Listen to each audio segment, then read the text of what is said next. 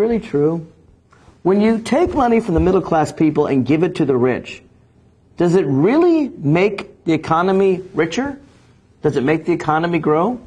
Well, all you have to do is look what happened in the last decade under George Bush. The rich got very, very rich, the middle class stayed even, and our economy basically limped along. Compare that with what happened in 1993 under Bill Clinton.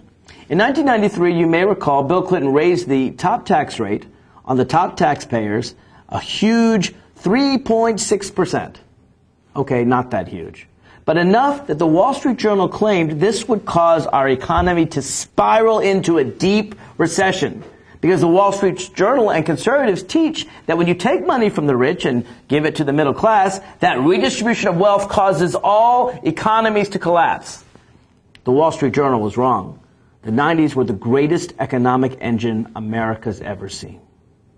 So, how does it work?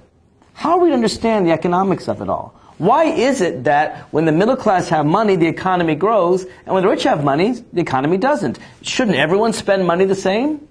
The answer is no. Economists teach a concept called the marginal propensity to consume, and it sounds like a highfalutin ivory tower concept, but it's really not that complex. What it means is that when you have a ton of money and someone gives you more, you really don't go out and spend it. But if you don't have any money and they give you money, you're likely to spend it. Let me give you an example. Let's say you've got someone who's struggling to get along, and he makes $10,000 a year, and you give that guy $10,000 more for his family. He's going to spend that money, right?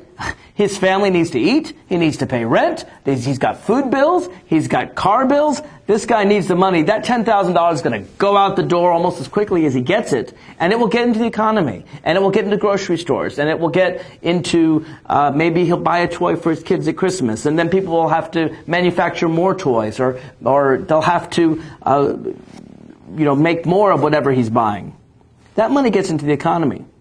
Give that same $10,000 to a guy that makes $100 million, he won't even notice it.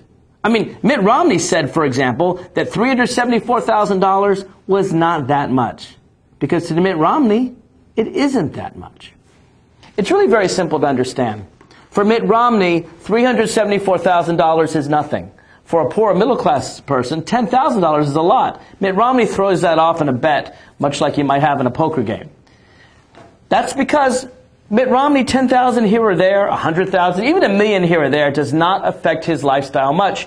If you take money from the poor and give it to the rich the way Paul Ryan wants to do, they're not going to put it in the economy. Not because they're bad people, and not because anyone hates the rich, but because they already have everything they need. They won't use it. Middle class people, they need the money. Working class people, they need the money. Poor people, they need the money.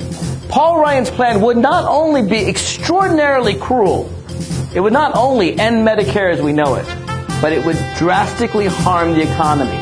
It would take us out of our recovery and send us back in a downward spiral. That's why Paul Ryan is wrong. When we come back, we're going to talk about the United States Supreme Court and its ruling on health care. If you want to call in, please do.